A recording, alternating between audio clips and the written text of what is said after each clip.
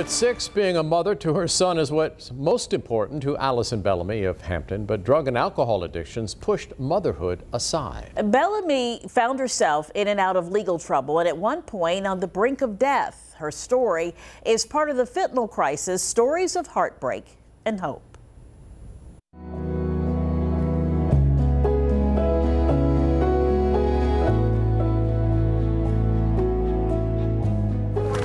Over there. You got to be nice, okay?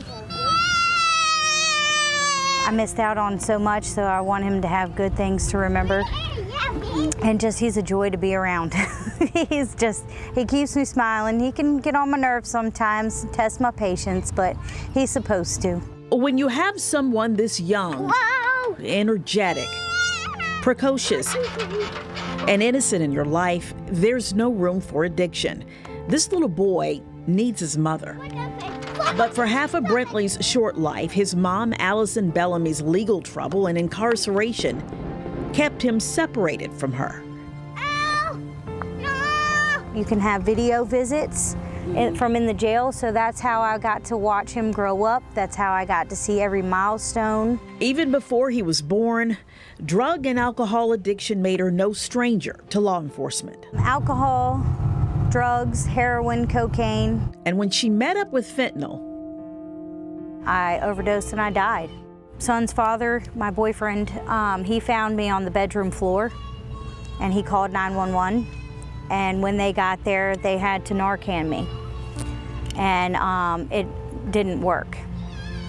So fortunately for me, because they were ready to pronounce me dead, but my oldest daughter's grandfather is the police chief of Pocosin, and he said no, hit her again.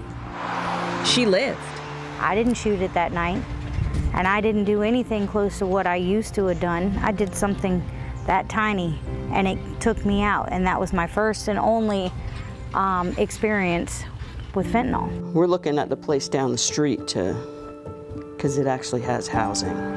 Yeah, I mean, we'll figure that piece out. For sure. You can say Jan Brown and her SpiritWorks Foundation Center for the Soul helped save Bellamy's life. She has educated me.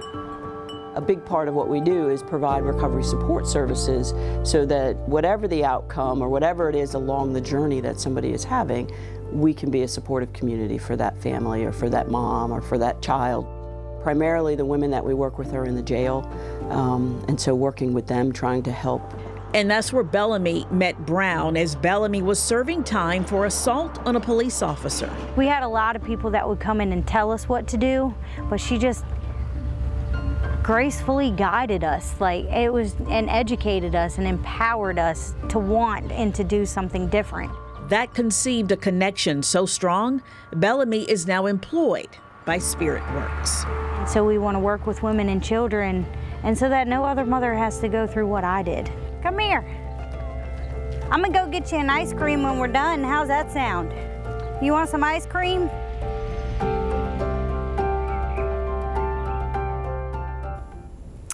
And you can watch the entire special, The Fentanyl Crisis, Stories of Heartbreak and Hope, on 13newsnow.com.